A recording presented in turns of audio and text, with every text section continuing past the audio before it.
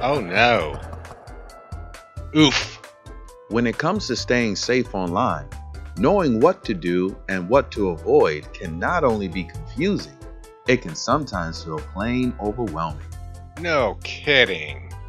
The truth is, it's impossible to keep up with every new scam or hoax that crops up each year.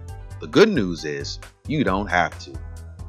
By following these 10 tips, you can help keep yourself and your family safe from some of the biggest threats to your identity and finances. 5 tips for identity safety. Don't open or click email links if you don't know the sender. Scammers sometimes use attachments and web links to hide dangerous malware, computer viruses that can affect your computer, gaining access to your files, passwords, even your identity. Unless you are sure you know who's sending the files or links through email, don't click on them. No worries. This email is from my buddy Mark. It must be safe. Don't be fooled by fake ID. Scammers are skilled counterfeiters. They can create official-looking seals or company logos. They can even generate fake email addresses that mimic legitimate ones. Bottom line, just because it looks official on the surface doesn't mean it is. Look closely. You're right. Mark's email is markymark@dtcc.edu, not markymark@dtcc.com. That was close. Don't share personal info with strangers. If someone has contacted you unsolicited, don't share personal info with them, ever. And especially never share your birth date, social security number, credit card numbers, or any banking information. Got it. But what if it's someone I met in an online business meetup? Do use caution when meeting someone online. Scammers can lurk online in places like Craigslist, LinkedIn, Meetup, Quib, and other social networking sites. They use social media and other sites to find targets, learn about them, and con them into trusting them. Use caution when dealing with online contacts. Let's see what we can find out about you. Taking a few minutes to vet connection requests can save you a lot of time and trouble later. No way. That guy didn't seem legit. That's why I like social media sites like Facebook or Twitter. They're much safer. Do use discretion when posting on social media. Social media can feel deceptively safe, since most of the time you interact with friends and family. However, be aware that your privacy settings can sometimes change with new updates.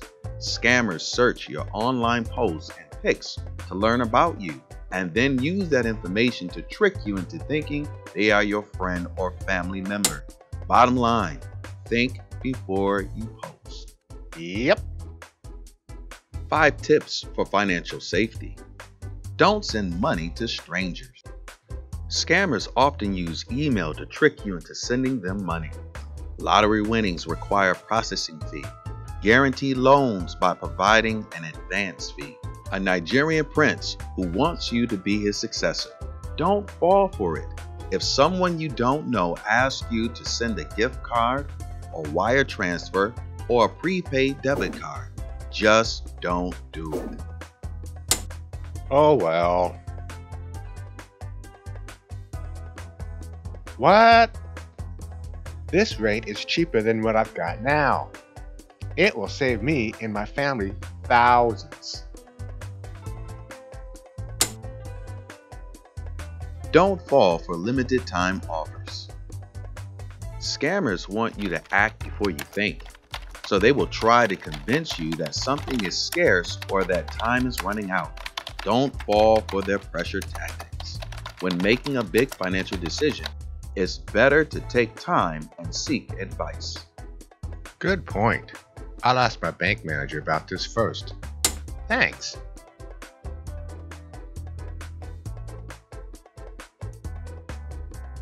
Those poor people. Don't participate in online cash transactions. Scam artists are clever and sometimes tailor their scams to current events. They can pose as fake organizations to solicit money.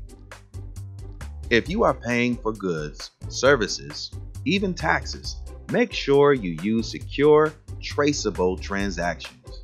Never send cash or use prepaid money cards. Huh? They want a prepaid money card? Never mind.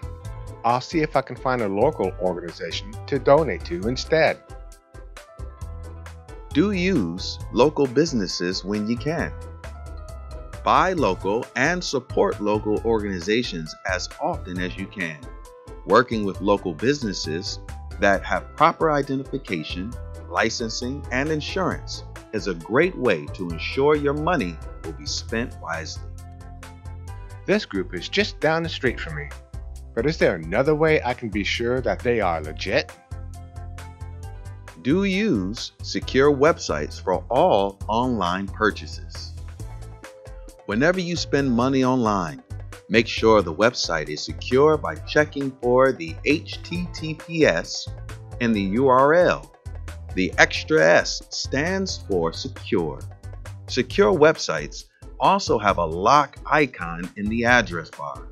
While this doesn't always guarantee the site is secure, it is a very good sign that the organization is legitimate. Good to know. Hey, thanks for all your help.